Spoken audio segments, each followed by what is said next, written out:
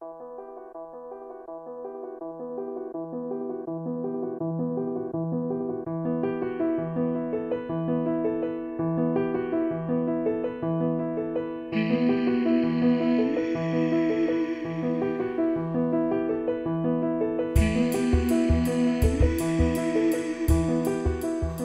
never forget that day. It's changed our lives forever.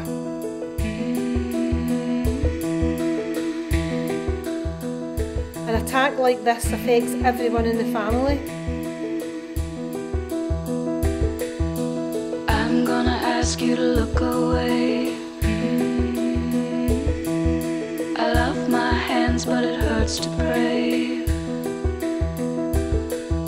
The life I have isn't what I'd seen.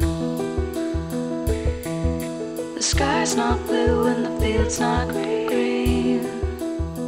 We need change. Wait for me. Wait for me. Wait for me. Wait for me. On the day I was stabbed, I'd been out early watching the football with my dad. It was the day of an old firm game. We'd been at a pub, Chandler's, watching the game. And then after the game, the football was finished, we decided to go to another pub, Dunbartonshire. Didn't seem to be any trouble or anything. The evening went on. It must have been about 6 o'clock. We decided to go and get something to eat, because we were kind of fed up by that time in the pub. So as I went outside, my mum had already arranged with my mum to pick us up, but it was supposed to be about 7. Because we were a bit earlier, I went out to phone her to see if she'd come and get us at that time.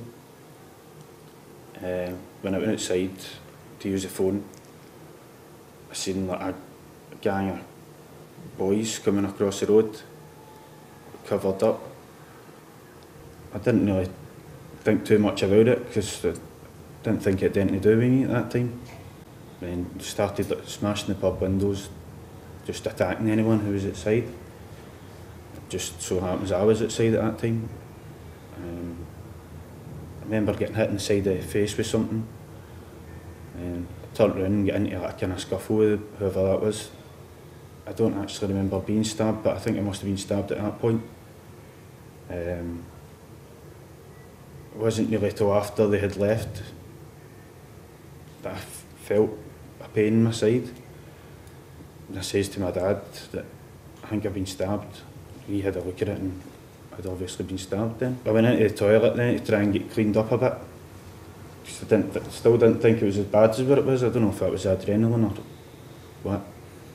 And then it just started becoming like excruciating pain. I couldn't really stand up anymore at that time. I was kind of folded over. Just remember sitting and the police coming, sitting outside the pub door. The police coming, putting that foil, like big jacket thing on there. I walked down Chapel Road, and when I turned the corner at the Dunbartonshire, I was just faced with a crowd. I saw a friend of my husband's, and I said to him, "Have you seen Willie and Luke?" And he just looked at me, and in hindsight I know that he was in shock. I was aware of loads of broken glass, and I was kind of milling through the crowd, and then I saw another familiar face, and it was the face of a friend of my older son's. So I said to him, "Have you saw Willie and Luke?" And he just looked at me and he had tears in his eyes. What I saw then, the image, was my husband, and he was kind of unrecognisable to begin with, because he was just covered in blood, and he was kind of leaning over, which turned out to be my son. And then Willie was saying, "Luke's been stabbed," and that's when I realised the whole picture was Willie standing covered in blood, Luke sitting on a chair, covered in the aluminium foil, and he was kind of in and out of consciousness. I remember I became quite hysterical and I was just shouting, "Where's the ambulance?" And it was like as if it was a scene from a film and I was in the film. It was surreal, actually. The attack happened so quickly, it kind of seems unreal in a sense.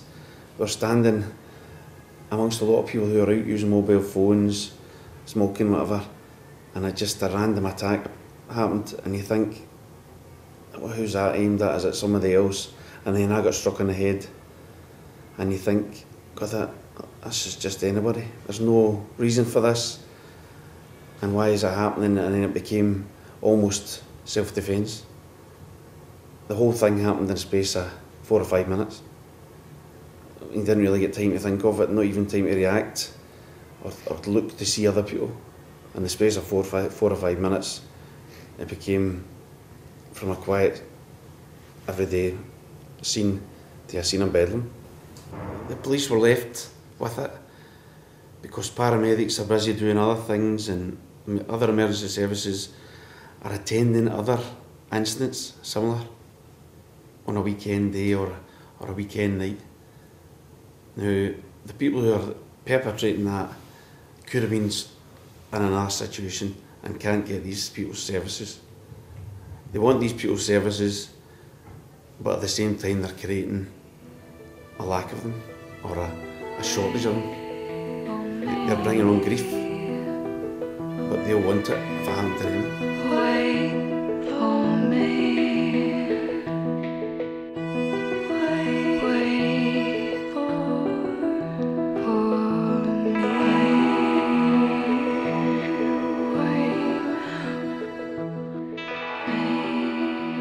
In West Dunbartonshire, in terms of knife crime, it was just another statistic to me. As most people think it's just a crime in your area, and it's just another thing that people are trying to do their best by, and most people don't realise how serious it is. I myself personally didn't realise how serious a knife attack could be. I think probably most people, it's just a knife, it's just a slash, it's just a cut. Only when you see it, what's involved to put it right is ridiculous, to be honest, when there's no need for it. The way I feel about my attack is I'm just trying to forget about it and just try and get on with my life. It's hard to forget about it every time you see your scars or whatever, so you're always reminded by it every day. So just try now in my life, if I can, to make people more aware of the dangers of knife crime, or try and tell people or anybody I would know that would maybe carry one that they shouldn't be doing it, and stop using knives or any weapons. If I was faced with my attackers just now, I would ask them, A, is there any point to what you've done? B, did you think about what you were going to do? And C, did you think about the consequences? In a sense, what happened to me could have happened to anyone, and why would you set out to put that on anyone? Seems mindless, to be honest, mindless violence. You know, I actually feel nothing for the actual attackers. I don't know if that would have been different if he was fatally stabbed, but it's just so senseless. All I could think about was I gave birth to Luke. He was nurtured, he was cared for, he was brought up really well, and it was just so senseless that someone wanted to do this to him. Police were fantastic, absolutely fantastic. They get bad press, they get bad... Young people think they're picking on them. On that occasion, they were professional, they know exactly what they're doing. There were no issue about crime. They are more concerned than welfare. Crime and the solving the crime came in when the welfare was looked after. How has the knife attack affected our lives? I know it's an old cliche, but it's true. What doesn't kill you makes you stronger. And we were always a strong family, we were always a close family, but we just appreciate each other so much more and just appreciate life so much more. I'm gonna ask you to look away. A broken life will never stay. We have to be more aware and make everybody, especially young people, more aware of exactly what a knife can do, or any implement similar to a knife. They have to realise the damage it can cause, what has to be repaired apart from the actual wound. For me,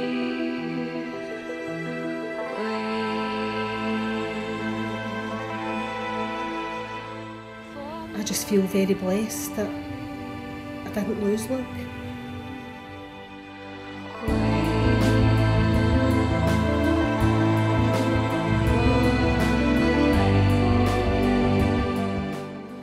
Nine out of 10 people that do carry a knife wouldn't normally use it anyway. So if they do get faced with trouble or anything, then they just use it or lash out and use it, and then regret it. I feel really sad about people, about mothers like myself, who have lost their sons to knife crime, because it's just so pointless.